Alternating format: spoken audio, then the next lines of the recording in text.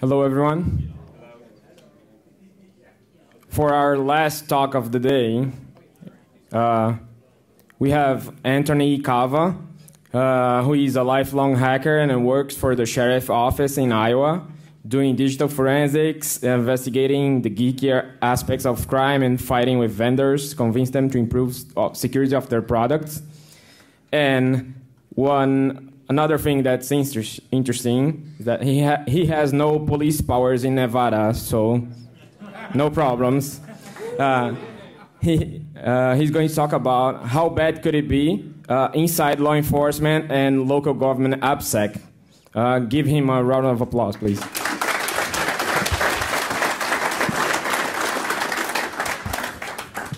All right, I think this is working. Good afternoon. Thank you for choosing this, or maybe there were no other seats available at other ones. That's cool too. I'll take it either way. Let's get. You can see all that, right? Good.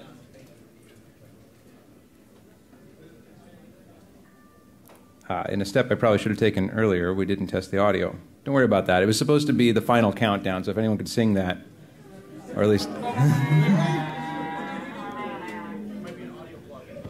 Oh, right, there might be an audio plug. We won't worry about that. It'll be all right, probably.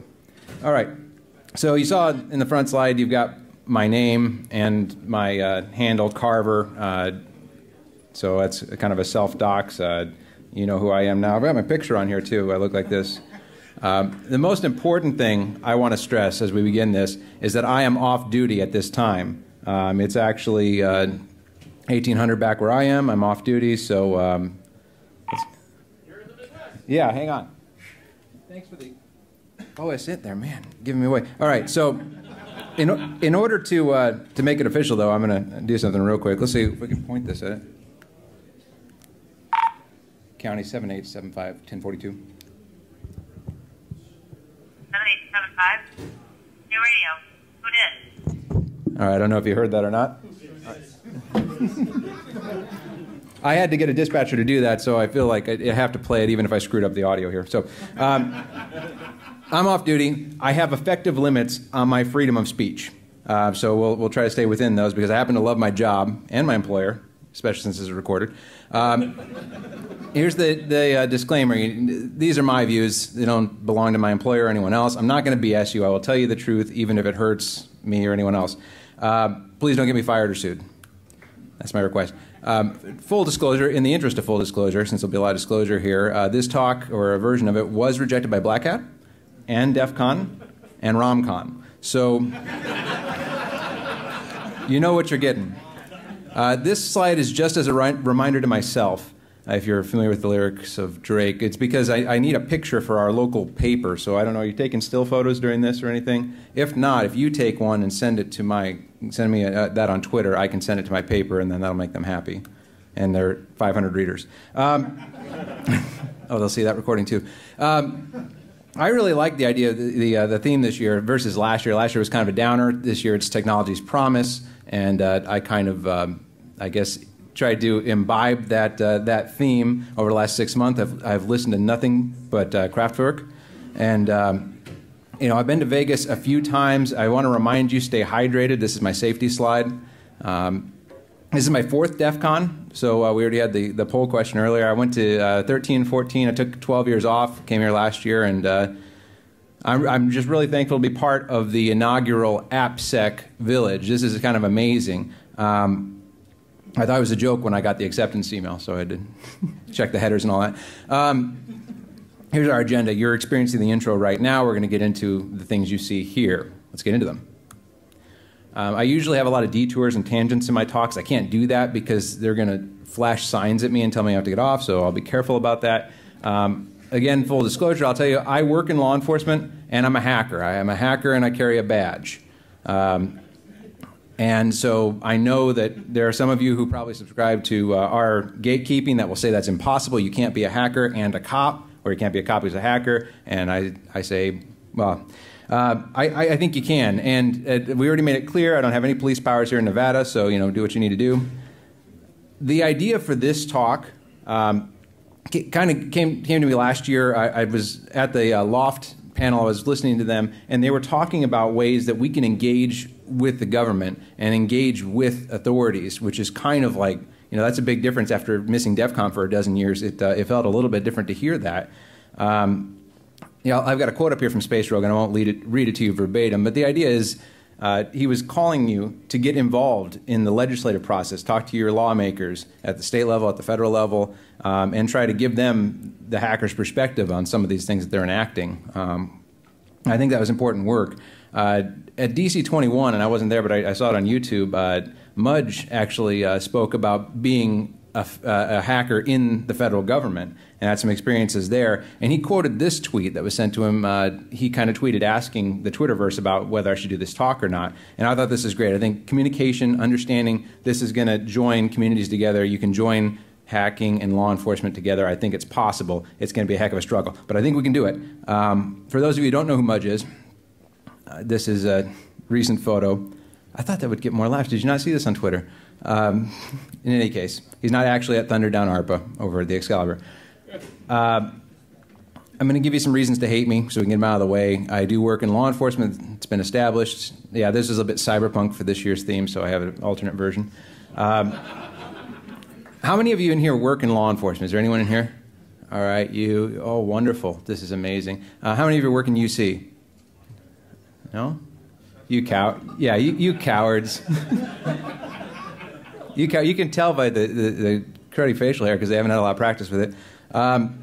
If you do work in law enforcement, or you're somebody who's interested in the dialogue with law enforcement, there's a website, hackers.blue. Go there. There's a form you can fill out. I'm trying to get people talking to each other. If you're interested in that, go for it. If you're not, ignore. And this slide is because there are literally dozens of us here. And so I'm going to talk a little bit more about that stuff on Sunday at Sky Talks. I'm a Perl monger and have been for years, and I know that's an old person's language. Developers in here, right? So none of you, I mean, everybody knows PCRE, but you don't actually do Perl, I hope. I hold some of those certifications that you hate. I've actually been on Dateline once. It's my claim to fame, I guess, but Dateline has a weird relationship with DEF CON, as you know. I did not try to infiltrate DEF CON. I'm here, you know. I also didn't realize that the guy interviewing me is the popcorn meme guy, so I wasn't starstruck. I'm not a Fed, asterisk. I do work federal cases. And the coolest part of federal testimony I've ever given was this one where I was on the stand being cross-examined, and the defense attorney started saying, Deputy Kava, you're an expert in pornography. And before he could finish his question, I just said thank you, because then it goes in the transcript.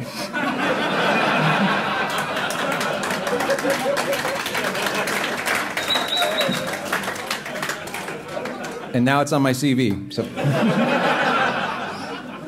So you know where I'm coming from. I'm not going to get super political here come Sunday. But I'm not going to get super political here, but I am firmly against cryptographic backdoors. I would love it if I could dump every phone that I get in the lab, but I don't want to give up our privacies for that. I also don't think this should be a political statement, but all people deserve to feel safe, to be fed, to be taken care of. So that's where I'm coming from in this. So I'm trying to convince you I'm not a jerk, but we'll see. I work for a county sheriff. So I work for a sheriff's office in a certain state, not shown here, it's redacted. In that state, I'm part of the Internet Crimes Against Children Task Force. We'll have to redact that part. And so when I go and talk to kids at schools, I tell them that we go after people who go after bad guys on the internet. They go after kids. So we're the good guys. Sneakers reference for those of you of a certain age.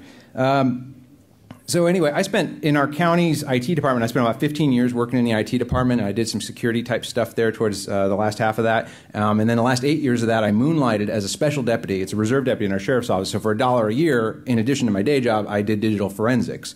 And then for the last 2 years, I've done that full-time as my day job, and then I go out and do some special deputy stuff on the side. Yeah, I redacted the county, but you know, even the most cursory internet search. This isn't the SE Village, so. I still do a little bit of light IT work. Digital forensics, though, is my day job. I have dumped a lot of Nexus phones. I do not retire replicants. So this is all introductory because I feel like there is a natural animosity between the hacking community and law enforcement community, sometimes for good reason. And I'm hoping that we can get past that because I think that we can be the same community, or some of us are thinking that way anyway. It'll take some winning over of the others. But we're really not that different, you and I. We have a lot in common. I think first game console was an Atari 2600. I started out with Commodore 64, Apple II. My first computer that I could actually call my own was a PC Junior. And if you haven't heard of that, it's crap. I ended up with 3 of them a few years ago, and I gave 2 of them to a local high school, and it's in their computer lab now. And the first thing when we hooked it up, the kids asked, "Where's the mouse?" And the third one went to Foon. So if you were into retro computing stuff, this is my Friday follow. Follow Foon on the Twitter. Yeah, so this kid spent a lot of time on computers, probably wasted. This is how bad security was back in the 80s and 90s, like late 80s, early 90s, is that this kid got root on a lot of stuff. Spent a lot of time on bulletin board systems, read anarchist text files. Aren't they all? The Jolly Rogers cookbook was the knockoff anarchist's cookbook, and all that I had available to me. It ended up on some bulletin boards, underground ones, the ones where there's a door game that looks like a door game, but it's actually taken to the real bulletin board, until I got busted because I didn't realize how phone traces worked. And resulted in a ban for a couple of years. Then I got my first paper out so that I could buy a 486 so I could run Crackerjack, crack hashes. Spent more time doing LAN parties than doing homework, which explains why I barely graduated. And all that led to the ability to do the job that I love today. So I think now that we've got the common ground laid out here, and there's only 10 minutes left, right? I want to give you some of the commonalities, some of the general principles in Local.gov Appsec. That's my fun name for local government until somebody actually registers the domain, then I'll screw that up.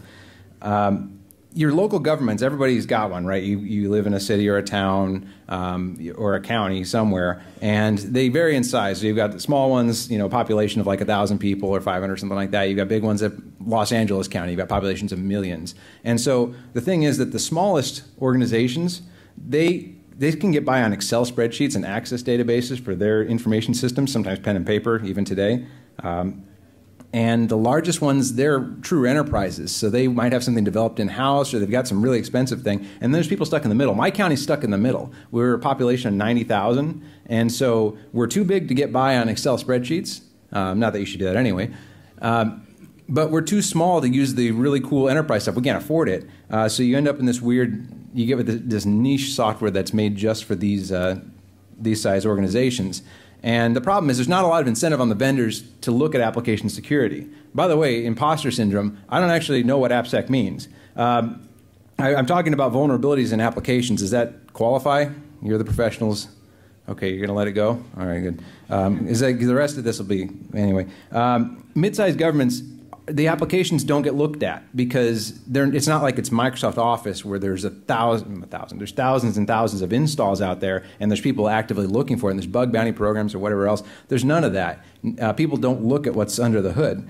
A lot of these governments, even if they have an IT department, they don't have a security function. There's no one there that's looking into security actively. And in our state, we're lucky. Our state actually will come in and give you like an IDS, and will come in and do vulnerability scanning for you and stuff like that. They'll help you out if you ask. But the problem is that the places that are lucky enough to have IT, that's great. Some places their IT person is like, there's an auditor's clerk who happens to have a copy of Norton Utilities. And so, true story. And so that person ends up being your IT person, being your go-to person, and that person is also at the same time trying to run elections and finances and real estate stuff. And in their spare time, they try to hold off nation-state actors. So it's a losing battle. All these organizations need help and need advice with technology because they don't have the internal resources for it. And the reality is that a lot of the advice that they do get is going to come from vendors. Does anyone here sell stuff for a living? Okay. In one way or another, man, this isn't ethics or philosophy, is it? But yeah, you're right. In one way or another, but the vendors that are giving you a sales pitch oftentimes recommend a product. Sometimes it's their own. That's where they get most of their advice, and that can be kind of a trap. So in terms of the technology's promise, imagine if citizens were providing that kind of advice, just food for thought. And here's another one, and I'll answer this, I guess, for you in a minute here, but how many vulnerabilities could you find if you were looking for them in your local government software if you spent like a day or two with it, just looked at the cursory stuff? We're going to find out. So I'm not a professional at this, and it's not even the major part of my job. So if the things I'll show you, if I could do them, then anybody could find it. But I want to go over why this is important. You paid for it. Your tax dollars paid for all this software. They pay for the services. They pay for these things. If there is a ransomware infection or some other problem with a system, your tax dollars will also pay for the fix for that. They're going to pay for the ransom. They're going to pay for the incident response. Yeah.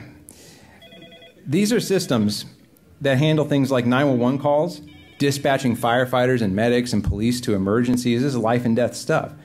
They also record the worst days of people's lives. I mean, this is where a police report goes. It's going to have a narrative that describes, bad stuff that happens. People call 911. It's not usually just to say hello. It's because something's going on. And if you think about it, there's crime scene photos, all sorts of stuff that you wouldn't want it to get out. It doesn't need to be on pastebin.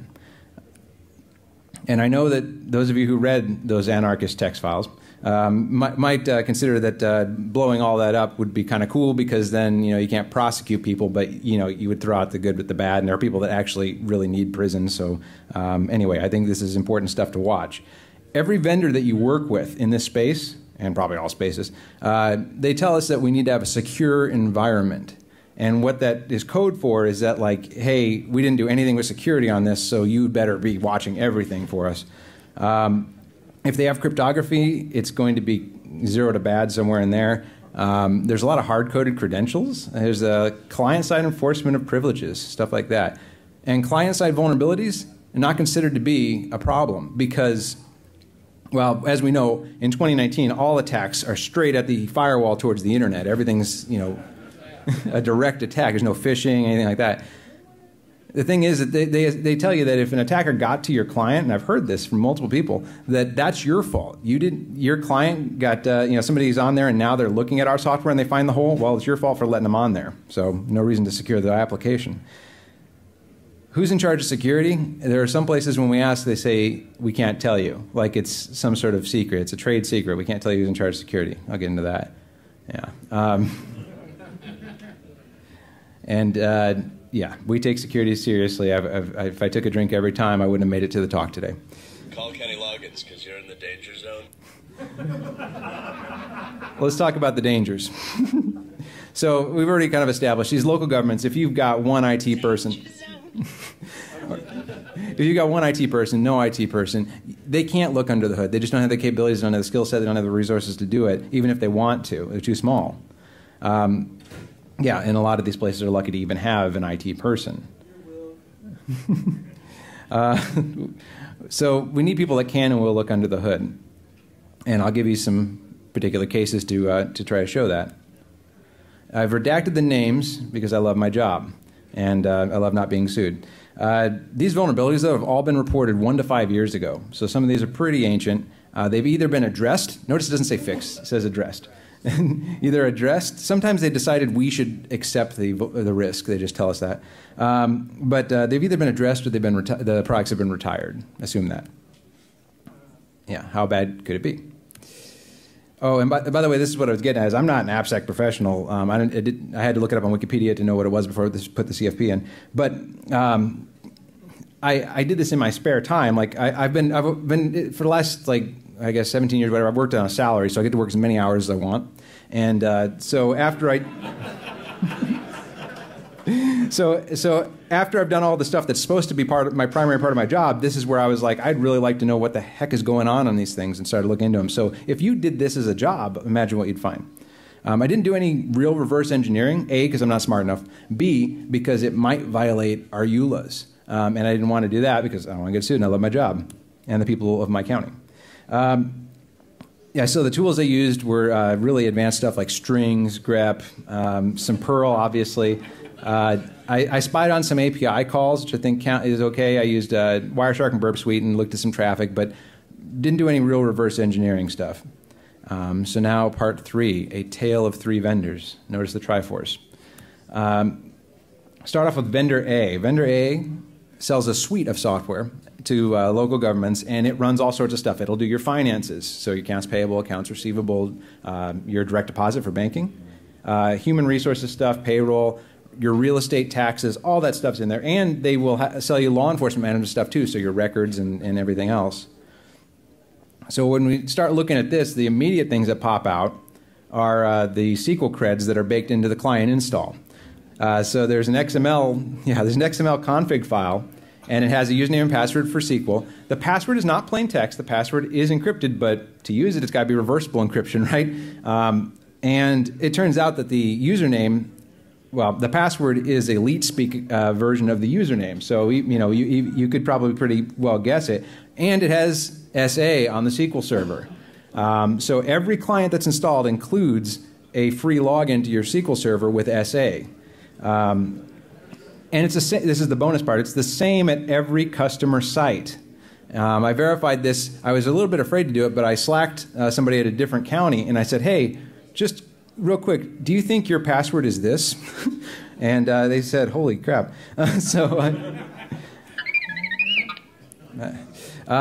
wasn't me. That was the computer. The API traffic, this thing has a client-server infrastructure, which is more than I can say for some of these apps.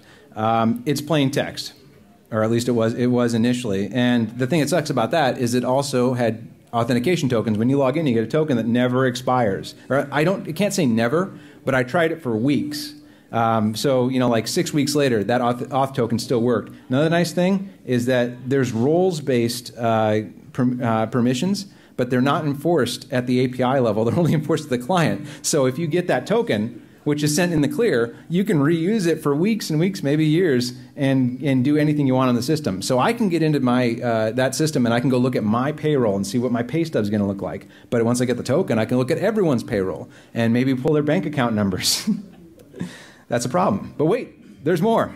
What about their payroll website? So this company also hosts a payroll website where you can turn in your timesheet, internet-facing website, and there's an API that connects between your local app server and their website.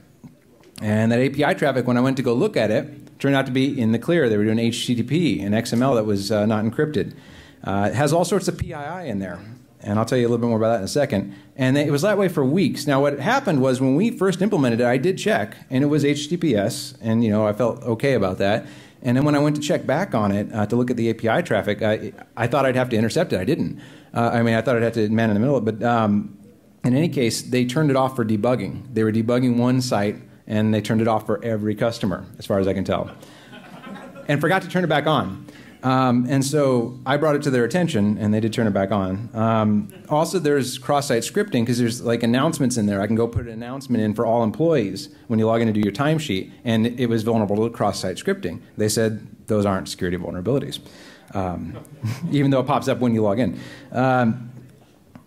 So I made some requests of this particular vendor. I asked them, would you please tell customers about that time when their stuff was not encrypted? I think they deserve to know. And I got, that's a locust, but it's supposed to be a grasshopper. That was what I heard, grasshoppers after that. Or, sorry, crickets. I also asked them if they would stop using Google Analytics in the inside of this website. I don't know, does this feel weird to you? I need a professional opinion, but when you log into this payroll thing, the internal parts have Google Analytics, so they're bringing in JavaScript from an outside site. I know it's Google, and you can trust Google, but they said no because they use it to decide what pages you're looking at, and I thought, well, couldn't you parse the logs or do something that didn't require that? But anyway, I didn't get into any motion on that. They did have our social security numbers on there and dates of birth. So when you log in to do your timesheet, you can also click a little button that says Profile, and it'll show me my full name, my home address, my emergency contact, my date of birth, my social security number, my ethnicity, my race. It's like, I don't know what they didn't have on there. And we asked, could we please at least get the social security number, full social security number, by the way, not just last four. And at first they said, some people like it, so no. And then eventually they gave us a little checkbox so we could say, no, we don't want to show that. So we suppressed that, but they didn't let us take off the date of birth and all the other stuff. My argument was that if I don't know my date of birth, that's, I don't go to the website to check it. We brought that thing about the hard-coded login that's the same everywhere with an SA account. We asked them to change that, and they did change that. They revamped their software updater, their client updater, and they pushed out a big update to every site that broke some of them, and I told them that's my fault. But and they changed the passwords at every site for this account, and they took away SA. The account still exists and still does some stuff that I guess they needed to do. They need to re-architect the whole thing to get rid of it, but at least it's not SA. At least the password is different sites. So, yeah. The payroll website with the timesheets did not support password complexity, expiry, or lockouts. And when they set you up, they come out to your place and they set you up, they give you 4-digit pins. And without lockouts, if you can guess my first initial last name, you can try 10,000 combinations and you'll get into my payroll account. So that's cool too, with all my social security number and all that stuff. The last thing I asked, and this is the biggest ask, is put somebody in charge of security, and audit your stuff. And believe it or not, this story, vendor A, has a happy ending. This is the timeline for this story. I first reported the vulnerabilities back in March of 2014. And I gave them, here's what I have so far, and I think there's going to be more. And they said, okay, we'll look into it, but it doesn't sound very serious. And they said, why don't you just give us a list of every vulnerability you find? Why don't you do a free audit of our software? And so I did in a time frame that worked for me, which was about a year. And I didn't do it on purpose. I really wanted to get it done quicker. But about a year, so July of 2015 is when I came back to them and said, here's a list of like 24 things. And some of them are really bad. And they, again, weren't super excited about it. What I thought was funny is I went back to my emails to look at this to see what happened. But I sent that. They weren't super excited about it. And then a month later, I started getting automated emails from them telling me to do Microsoft patches as new CVEs were released and stuff. So it was like, I thought they were taunting me. And then a year goes on. Every few months, I'm pestering them. I'm trying to go up the chain. I'm going to LinkedIn and looking up, the boss of the boss of the boss. And I'm reaching out to anybody I can. And I didn't think anything was really going to happen at that point. We weren't getting a lot of traction. Until a month later, August 2016, this was great. We found the one person in their organization, this is a big company, Fortune whatever, one person that cared about the software and the security of it. And they weren't even in that side of it. They were in the operations IT side running this website. And they started looking at all these things, and they started actually doing stuff with it. And they were able to get an actual audit started a few months later. So by December 2016, still 2.5 years after the initial reports, they started auditing their own stuff. They even found vulnerabilities I couldn't find because they got access to the source code and the logs and everything.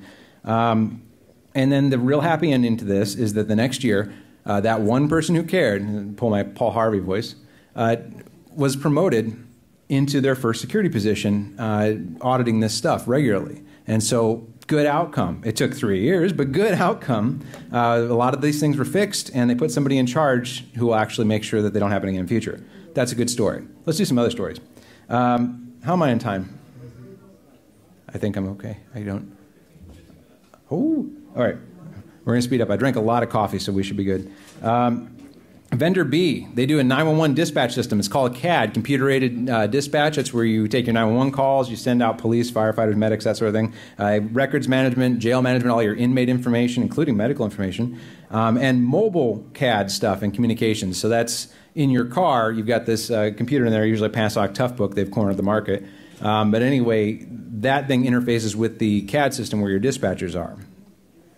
I'd say it's 90% serverless, way ahead of its time since the 90s because they didn't do a client-server architecture.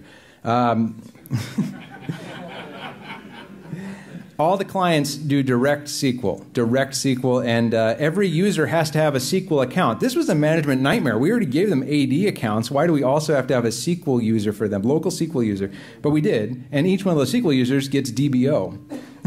On all their stuff. Database owner can delete everything, whatever. So if you use the GUI, it doesn't let you do stuff you're not supposed to do. But if you open up Microsoft Access and make an ODBC connection, you can do whatever the hell you want. They have one component in this suite that has its own users table that doesn't rely on these SQL users. And of course, the passwords are stored plain text. That particular component is a web-based records management interface. It's for you to go log in. They said put it on the internet. We did not put it on the internet. And they said you have your people log in. You can look at reports. You can look at inmate information, all that stuff. It's really cool. Plain text passwords. We complained about that. They upgraded to XOR. Trivial SQL injection. I mean, like single quote or one, and you're in to bypass the authentication on this thing. Cross-site scripting is not a vulnerability. We know that. Bonus, ampersands break your system. So because they were displaying it in HTML, if you put an ampersand in a record field, it broke the display on the page. So I did write a Perl script that every 5 minutes checked for ampersands and changed them to the word and. True story. Their mobile CAD software in the cars, it goes over a radio network, so you want it to be secured, right? So they said, don't worry about VPN. We rolled our own crypto. And so we used OpenVPN on top of theirs. Their crypto is based on 64-bit blocks, I know that much. And there's some questionable padding stuff going on. I'll tell you a little bit more of that in the next slide, because they also use it for passwords. And here's what's interesting about, I mean, it's all interesting, but to me anyway, but the key that they use for this mobile communication is hard-coded in the install. You can't, I shouldn't say hard-coded. You can change it, but most people don't. And so we asked to change it, and it was a big pain in the neck to hit every client after the deployment to do this, but we changed ours, and I know they have hundreds of other customers that did not. So if you know the password that comes with the client installer, you can read all their traffic. So the passwords for the mobile login, they're stored with this reversible encryption, not hashed, and it's based on 64-bit blocks, which, 8 characters. So if you, and they give you up to 12 for a password. I think they did varchar 12 back in the 90s, and they just stuck with it for 20 years. But anyway, if your password's longer than 8 characters, the last 4 characters are in plain text. It's padded with spaces, but those are plain text too. So we wanted help. We wanted a tool. This is related to this. We wanted a tool in our IT department so that our IT people could go to an intranet page and reset passwords, unlock accounts in the system, but we didn't know how the encryption worked. So I went to him and I said, well, you should know, this thing has a console application that stays up all the time. We had to lock the screen and use VNC to get to this thing. And that's how you set passwords. And so we went to him and said, hey, could you give us something to help us make this intranet feature? They just updated their password expiry feature, and all of our users' passwords expired the same day. So that first 90-day cycle, 3 shifts, law enforcement usually works 24 hours, or they're supposed to. 3 shifts of lockouts and on-call IT stuff. So wanted to give our guys something, guys and gals, something to change those. I asked the vendor, can we get a recipe? Just tell us, how does encryption work? What's the cipher mode? Give us the parameters, we'll do it ourselves. Or give us a little bit of code. I know they're not going to do that, but give us a little bit of code, we'll redevelop it. Or give us a tool, command line tool that we can use. That would work. They said, okay, we can't do the first 2. We can develop the tool. We're doing a feasibility study now. We're going to have a project manager assigned. Estimate 6 months development, $10,000, give or take, probably give. So that, I got to thinking, I looked at it, and like, they have a DLL that does all this stuff, right? So what would have cost us $10,000, or about $1,000 per line of Python? We can do it in a dozen lines of Python and just use their DLL. I still don't, to this day, know how their encryption works, but I don't need to, because I'll just use their library to do it. And you can see the hard-coded key up there with the B. Can you? Okay. That is the actual key. I obfuscated some of the other stuff, but that's the actual key. Good news is they retired this product. This is a football reference. I'm not a sports person, but I understand this guy's retired. Vendor C, our final vendor, does the same kind of stuff. 911 dispatch, mobile, everything. We were shopping for vendors, and I asked the sales engineer dude, I said, how are the creds stored? And he said, we're not dumb, but he said it a different, more demeaning way I thought was terrible. But then I went to look, because I thought, okay, let's see what they do. Unsalted MD5 hashes in 20-something. At least they can do Active Directory, right? So we don't have to worry too much about that. Oops. We turned on Active Directory. They said, okay, Active Directory is now enabled. Log in with your AD accounts. And I didn't. But I did ask our IT department. At this point, I didn't work in our IT department anymore, so I couldn't do the Wireshark stuff myself. So I said, could you guys look at the LDAP traffic and just make sure that they encrypted that? And sure enough, it was not. They forgot the S in LDAPs. So plain text passwords going across. Our IT department did better disclosure than some of these vendors, because I said, hey, could you go look at the logs and see which users have logged in since they turned this on, and let them know to change their password? And they did. So AD works, and that mitigates some of the problems. Once you put the S in LDAPs, at least it's encrypted on the wire. But for some reason, they started storing our passwords in MD5 hashes anyway. I went and looked at the database after that, and I found mine in there, and I started cracking some of them, and I found something in common. They were all lowercase. I'm like, what the heck's happening here? My password's mixed case. It has to be for the AD rules, but it's stored in this hash that's all lowercase. Well, it turns out they're doing stir to lower, MD5, no salt, and throwing it in the database. This dog looks so sad, so I got a happier dog for this. But I also found out that they don't validate their TLS certs. So when they do that Active Directory connection, or when you do an API connection, they take any cert. That's why I can look at their stuff. They have this messaging system built in, this messaging platform in case you don't want to do email. And it's rich text. If you put a hyperlink in there, you put the mouse over it, it does not show you the URL you're about to go to. It's blind. So I thought that was kind of dangerous. They took it under advisement. AD auth's only done once. Well, any auth if you log into the thing. So if my account's locked out or expires or something while I'm logged in, as long as I never log out of their software, I'm good. I've been logged in for 3 years now. Their updater doesn't need admin rights. That's good. And they have a really decent updater, actually, for their system. But the reason it works is because everyone is given full control on a program files directory for their client. So you get into a shared computer with 20 users, any of them could infect your exe, and then you run it under your profile. They use rsync, which is kind of cool. They use some open source stuff. But they only check the size and the modify time of the file. And also rsync was statically linked, which would upset Stallman. But they fixed that. Client, surprise, surprise, does direct SQL for auth. This surprised the heck out of me because they didn't need to. They have a server component and an API. Why does it have to do this? Well, it's some sort of backwards compatibility for something, whatever. The SQL user is ROT 13 protected, so we weren't too worried. And the client not only does its own authentication, it also makes its own inserts for the audit trail to log your login. So if you're a Perlish or you're into PCRE, as you know I am, you can write a Perl script that patches a DLL with this regex, and this will get you in with any password you want. You don't need admin rights because everybody can write to that DLL. I'm at 10? Oh, we're going to be good. There's going to be question time and everything. I'm going to slow down. You can do this by hand with a hex editor. The first time I did it that way, or you can use the Perl script. You're just changing that SQL query. The size of the file has to be the same, so pad it out with nulls. And the modify time has to be the same, or rsync will override it, so you can just change the mod time. Then you can bypass authentication. You can bypass auditing. And I have a redacted demo for you. It's about 1 minute and 5 seconds. The music may be difficult to hear, but it doesn't add to the... Thanks. So this is when you first start the program and it starts updating. Bye-bye music. It starts doing its update. This is rsync running and getting my client up to date, except for the DLL. It's not going to overwrite that I modified. You're right. I probably could have edited this to make it shorter. But here we go. It takes about half a minute or whatever, and then I'm going to get this cool login prompt with logos for all of the agencies that use it, because it's a multi-agency system. And my login's there, first name, first initial, last. My password is not A, and yet I'm in. So that's cool, but there is a super user used by the vendor whose password's also not A, and it can do things I can't do with my account, and now I'm in as the super user. Yeah.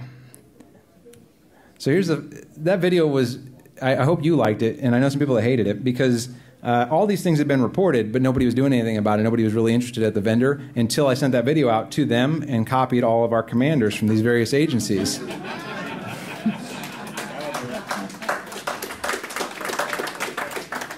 I love, you're my people, and I love being here. I don't have to explain what SQL means and stuff like that. But to our commanders and that, until they saw this, that video, it was hard to understand all the stupid nerd stuff I was saying.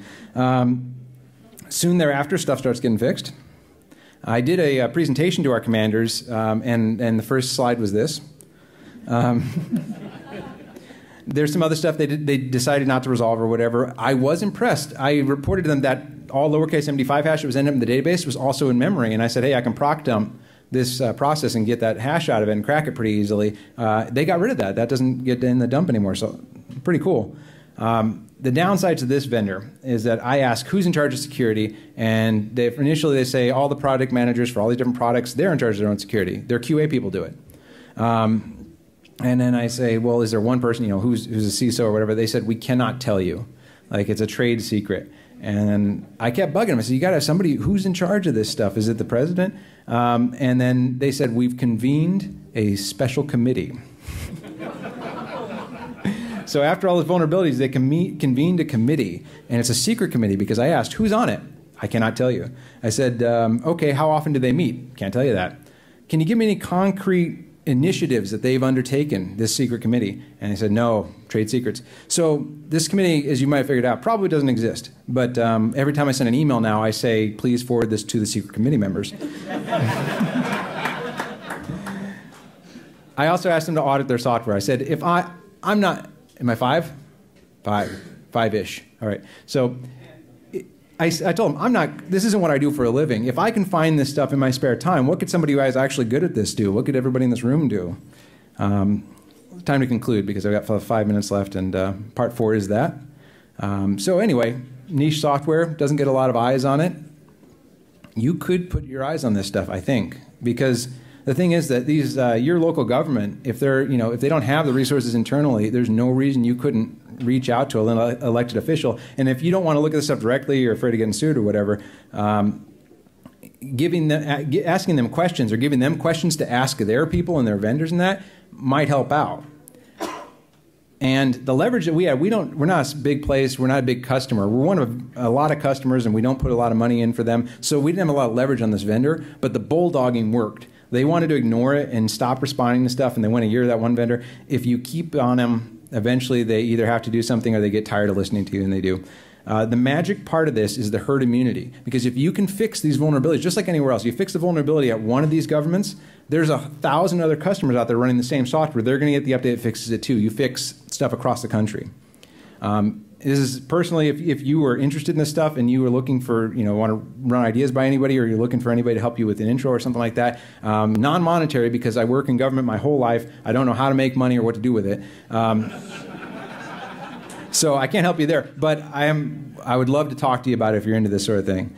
And there we go. The special thanks to the people that gave me notes or encouragement on CFPs that got rejected and got accepted. So thank you to all of them, and here's my contact info, and thank you for listening.